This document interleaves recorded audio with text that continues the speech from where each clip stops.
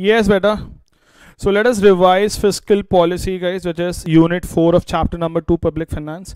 In the very beginning of this chapter, guys, I told you that till the end of the unit 3, guys, government interventions, we've always been talking about the impact of taxes and subsidies, guys, on influencing the demand and supply of a particular product, of a particular service. So that is from a microeconomic perspective, guys.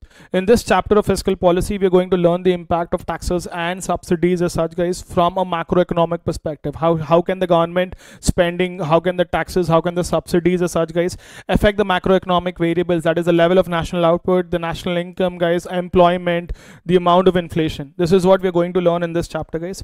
So I told you about the story behind this. Prior to 1930, prior to the Great Depression as such, guys, the role of fiscal policy was not recognized. It was only after 1930, guys, when the markets were unable to come back to the natural level of real GDP as such, guys, people started realizing the importance of fiscal policy, guys. After that, gradually the role of private markets increased as such, guys. Markets resulted in efficient allocation of resources. So the role of fiscal policies again decreased as such, but in the year 2008 there was this financial crisis, and then there were fear of recessions, guys. तो इसीलिए government, the role of fiscal policy again increased as such, guys. Government budget, ठीक है, government budget is one of the most powerful tools as such, guys, to achieve the economic goals. Different economies as such will have economic goals as such, guys, like your employment, full employment levels, price stability, guys, balance of payments. There should be price stability, full employment, long run good growth as such, guys, in the economy, equality of income, equitable distribution. All of these are economic goals, guys. So there are 4 components of public finance that we are going to learn better: public receipts, public expenditure, public debt, and debt financing. That is, public debt को कैसे finance कर रहे हो is deficit financing, guys. When all of these tools that we talk about, when all of these tools of public finance they are used to influence the economic activity as such, guys, public finance transforms into fiscal policy. So fiscal policy is nothing but the use of government spending, taxes, guys, and the amount of borrowing to influence the pattern of economic activity, and also, guys, the rate of growth of the national income, employment, and inflation. If an economy is already operating, guys, at a full employment level, we all know, guys, that there is no role of fiscal policy at all. Objectives of fiscal policy, guys, to achieve and maintain full employment level, price stability, guys, equitable distribution of income, accelerate the rate of economic growth. I said, guys, different economies will have different priorities. A developed economy will have a priority, guys, of maintaining price stability as such, guys, and equality of income. Developing nations, guys, worry more about employment levels and the rate of economic growth. Objectives can conflict as such, guys. Objectives can conflict. Then, guys, we spoke about automatic stabilizers and discretionary fiscal policy. Automatic stabilizers are also known as non-discretionary fiscal policy. Automatic stabilizers are also known as non-discretionary fiscal policy. Now, when your fiscal policy is devised in such a way that there are built-in mechanisms, there are automatic mechanisms, guys, to influence the level of economic activity, we call that as an automatic stabilizer. Any government program that has, guys, that is functioning automatically without the intervention of the government to regulate the economic activity, guys, to reduce the impact of inflation or expansion, to reduce the impact of recession as such, would be an automatic stabilizer. The best examples of that as such, guys, is the progressive tax rate system that we have in India, guys, and the transfer payments in the form of unemployment benefits and the corporate tax rate. When the economy is booming, when the economy is expanding as such, guys, there will be lesser number of people employed as such, guys. There will be lesser number of people unemployed, so the transfer payments will reduce, the taxes increase, guys. All of this will reduce personal disposable income and in turn have a negative impact on aggregate demand. Likewise, when the economy is in recession, guys, the amount of unemployment transfers will increase, the amount of taxes will reduce, guys, resulting in a higher disposable income, and all of that, guys, will have an impact, positive impact on your positive impact as such, guys, on the amount of aggregate demand. Correct, sir? Yes, sir. So this is what I told you, guys. During recession क्या होता है बेटा, and during economy expansion क्या होता है. And then बेटा discretionary fiscal policy बेटा are deliberate policy actions, guys, to influence the level of expenditure, guys. That is national output, guys. That is done through changes in expenditure, changes in taxes, guys. Government can always, guys, change the level and types of taxes. Government can change the extent and the composition of the government expenditure and the quantity and form of borrowing.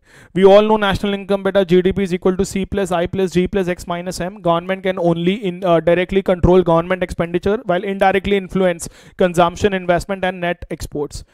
Now, as far as the instruments of fiscal policy are concerned, beta, there are 4 instruments that we are going to learn. The first one as such, guys, is using government expenditure as an instrument. Second one, beta, is using taxes as an instrument. Third one, beta, is public debt. Fourth one, beta, is using budget as an instrument.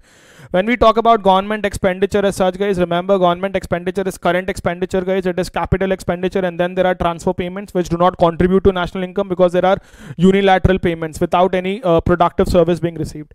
Now, during recession, guys, government will undoubtedly initiate. Here, beta, when you talk about government expenditure being an instrument of fiscal policy, during recession, government will initiate, guys, a fresh wave of public works.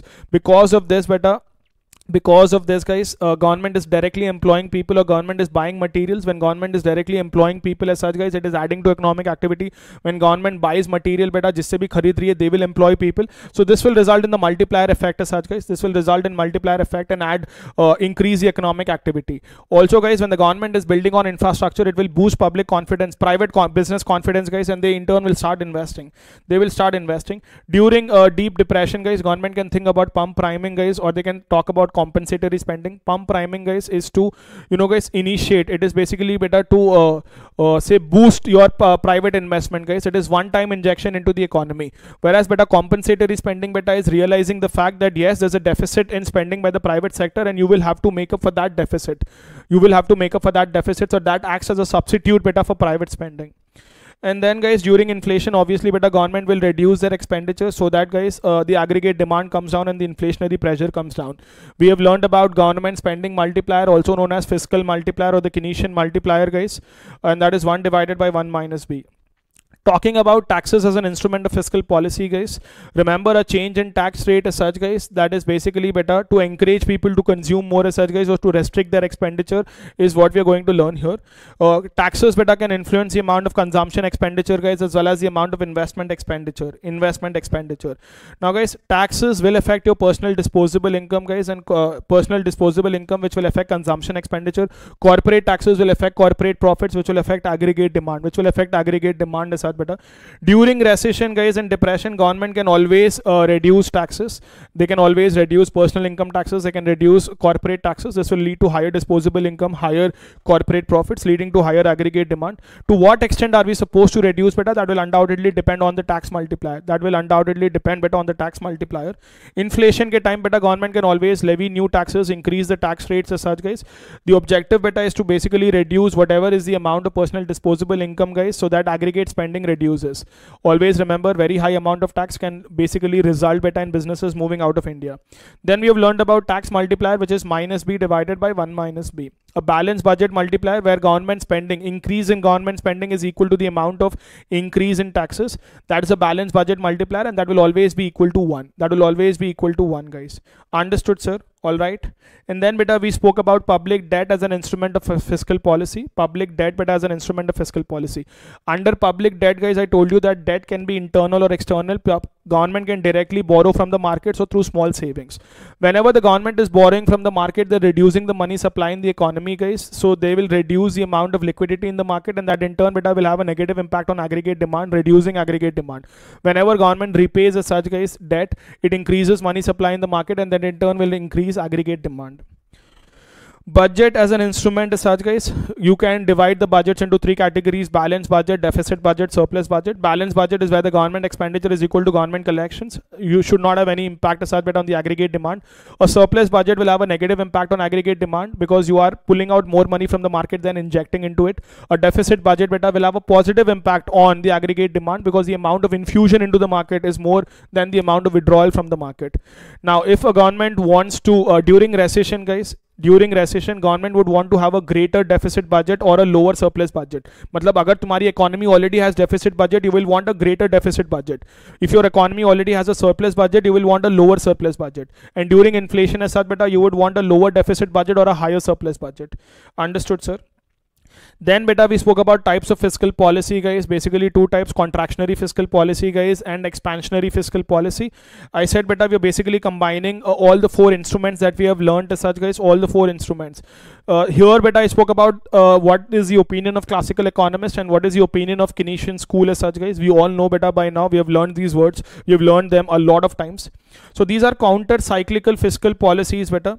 Expansionary fiscal policy is used to counter recession or whenever recession is anticipated.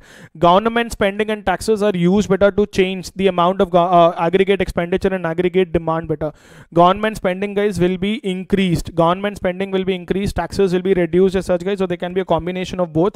Under a contractionary fiscal policy beta, the objective is to counter inflation, guys, or if inflation is anticipated. Here government spending is reduced or the taxes are increased as such, guys, or a combination of both, Government wants to interfere when the growth rate is extraordinary as such, guys, and there are asset bubbles and valuations created. Understood, sir? Then we spoke about, guys, expansionary fiscal policy. I said in detail as such beta. Expansionary fiscal policy mein kya hota hai beta is that the aggregate demand is lower. Guys. The classical economist says beta that wages will decrease, that in turn beta will result in more supply. The supply curve itself will shift downwards, so the equilibrium will be achieved as such, guys, but at lower prices.